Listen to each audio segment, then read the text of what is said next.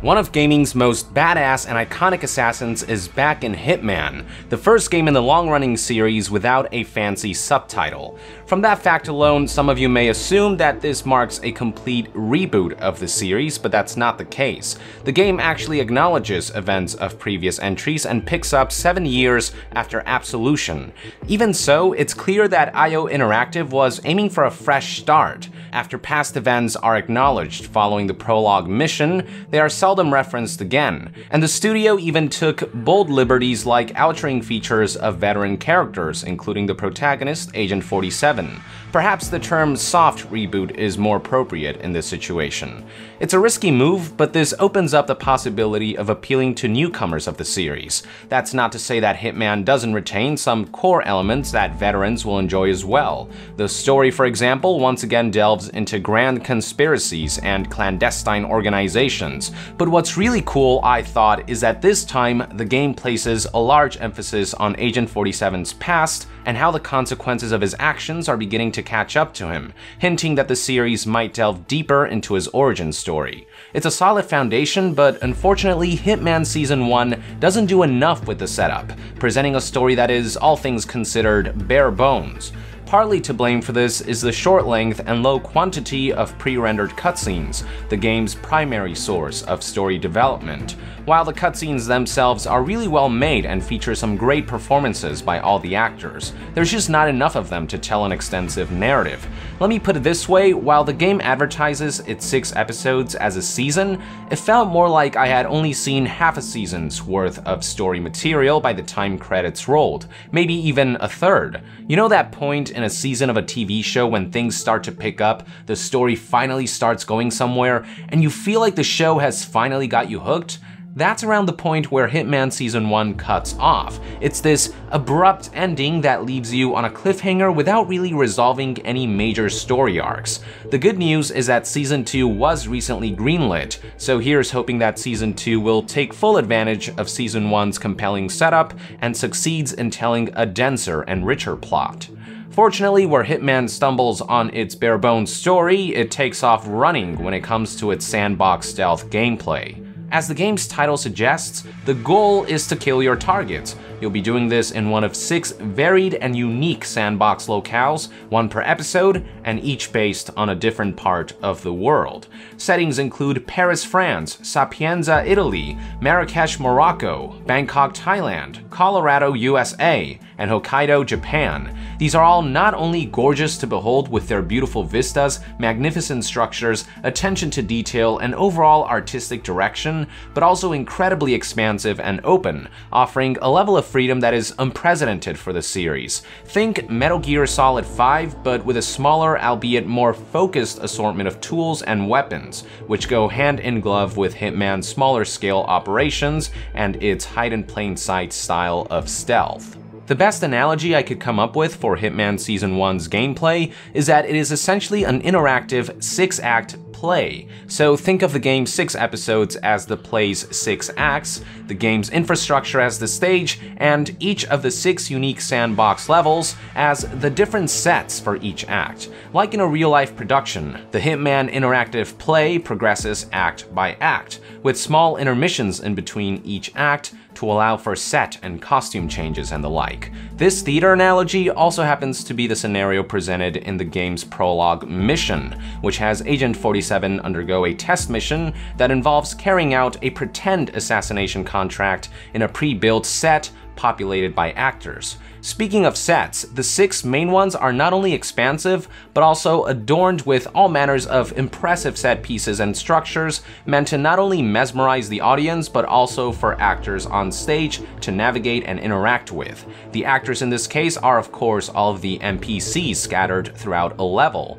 all of who have extensively rehearsed the play, if you will, to perform their roles as identically as possible every time. They will say the same lines at just the right time, perform the same actions at the appropriate moments, react to evolving situations accordingly, and be exactly where they're supposed to be at all times. Now, most of these actors play smaller ensemble roles to fill the background, but there are of course those who play lead and supporting roles in each act's scripted assassination drama. There is one actor, however, who plays by different rules from the rest. That actor is you, the player, who has been cast as the lead role and protagonist, Agent 47. You are unique in that, unlike other actors, there is no script or blocking you have to follow. You have free rein to do as you please. That's where the interactive aspect of this play comes in. You are the one variable that can cause chaos amidst the scripted order. But even the chaos is to some degree organized. There are still some basic overarching rules that everyone must follow to maintain the integrity of the production. And the play was directed in such a way that no matter what the player tries, situations will evolve dynamically and things will sort of work themselves out. What this all amounts to is a sense of organized chaos with just the right balance of boundaries and freedom. Eventually, everything converges to a single destination, the assassination of your targets. It's a straightforward objective, but the journey to getting there is anything but. Thanks to a combination of complex, multi-threaded scripts, grand, expansive, dense sets, and dedicated actors to populate them, the director of this play ensured that each mission would be as challenging as they are entertaining. This culminates into a game that is consistently unpredictable with every playthrough of a mission. Now, before every mission, one of the things you can do is decide where on the level you want to start and what you want to bring with you. Think of these as intermissions between acts where actors get to put on the appropriate costumes, get their props in order, and get to where they need to be on stage before the curtains open. How the player chooses to set up before the beginning of an act is up to them and will have a significant impact on how assassinations can play out. Admittedly, the game does start out somewhat restrictive with the limited selection of starting locations, props, and costumes available early on, but as missions are completed alongside the various challenges and side objectives attached to them, the player will gain experience points towards something called Mastery Level. Each episode or act has its own separate mastery level with a ceiling of level 20, and with each level gained, players will unlock new starting locations, new weapons and tools, and new costumes to equip Agent 47 with, and that's when the game really starts to open up and present tons of new creative methods to accomplish objectives, challenges, and side missions, which then serves to further increase mastery level, which then encourages further replays that may unlock more new props and starting locations and costumes for even more gameplay options, and it's this continuous snowball effect and vicious cycle that offers a ton of replayability. It's not just the tools you start out with that will determine your approach either. Exploration is also vital to success and rewarding in equal measures, often yielding on-site discoveries such as weapons and tools that offer more clever forms of lethal and non-lethal takedowns, improvised costumes to remain inconspicuous or to be able to access new areas, shortcuts and new routes to more easily reach certain areas of the map, various forms of distractions, and all manners of impromptu benefits that will serve to open up new opportunities to further spark your imagination. To put it simply, the better you get to know each set of this interactive play and all of their intricacies, the more your options will expand. Now, if you're the kind of player who is daunted by the notion of freeform stealth, don't fret. The director of this play has also prepared various optional scripts that the player actor can choose to follow. These are called opportunities. Simply select one of these scripted paths from the menu, and the game will guide you via objective markers. You may also stumble upon new intel for these opportunities through things like gossip and conversations that NPCs engage in, which may further clarify your opportunities and make them easier to carry out. But even when following these scripted paths, there's still a lot of room for improvisation. At any point, the player can choose to deviate from their predetermined path and go back to improvising. In essence, Hitman can be as freeform or as linear as you want it to be, and regardless of which way you choose to tackle the game's missions, there is plenty of reason to try again. In fact, the game relies on replayability to extend its value. None of the game's 6 missions are long on their own merit, so if you're the kind of player who prefers to finish the game once and then be done with it, then you may not find as much value in Hitman as other people would. But if you come to appreciate all the elements that make Hitman's missions so replayable, you may find yourself hooked for weeks on end. And if you think the game's main missions offer replayability, don't even get me started with the other mission types: Escalation, Elusive Target, and Contract. They all essentially reuse the game's 6 main maps, but they also offer different assassination targets as well as new twists to objectives. Escalation missions, for example, occur in short bursts but have multiple layers to them. They begin with fairly simple objectives, but as you complete each level of an escalation mission, new conditions are added on top, and by the highest level you'll be assassinating numerous targets and adhering to stipulations like having to kill each target within a certain time frame of one another, having to kill them with specific weapons, or having to find a switch to deactivate mines guarding all the exits before you make your way out of a mission, stuff like that.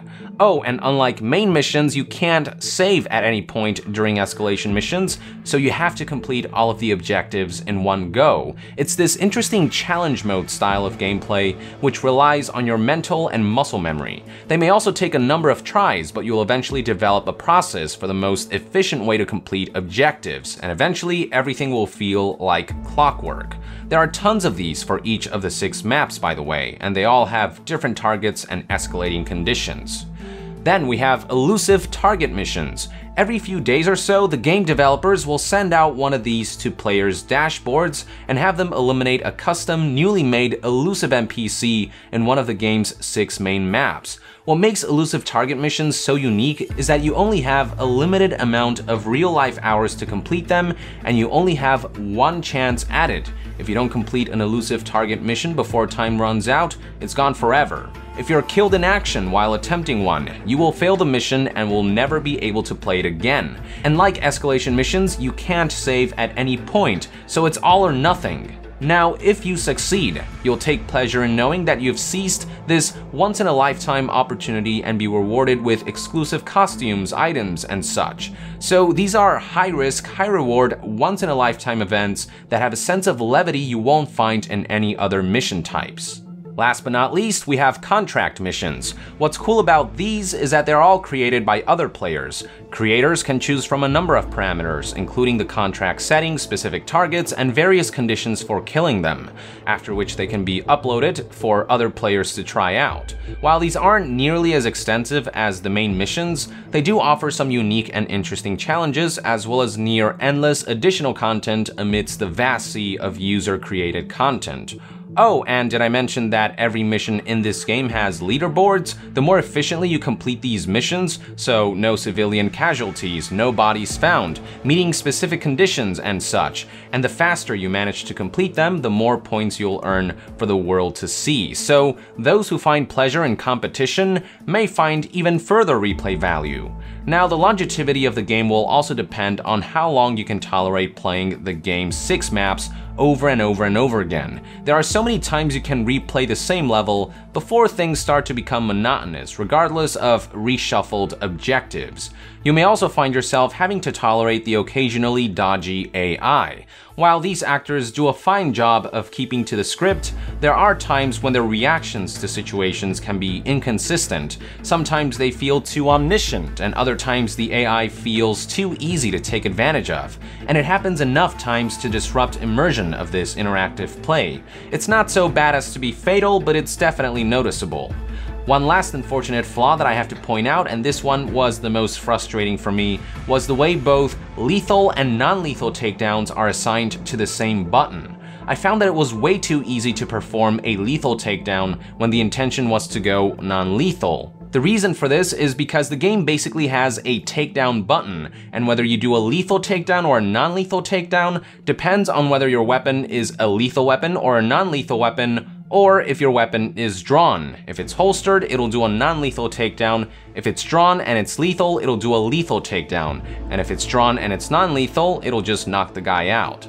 That doesn't sound too bad, but in practice, you may occasionally find yourself forgetting that Agent 47 is currently wielding a lethal weapon, particularly when small, inconspicuous ones like screwdrivers are involved. The best solution for this would have been to just separate lethal and non-lethal takedowns to 2 different inputs and give every weapon both a lethal and non-lethal mode. I don't see why Agent 47 has to shoot his silenced weapon when performing a takedown with it, when he could just strike someone from behind with the butt of the gun. So giving players the option by separating lethal and non-lethal to 2 separate buttons would have been a simple and ideal solution.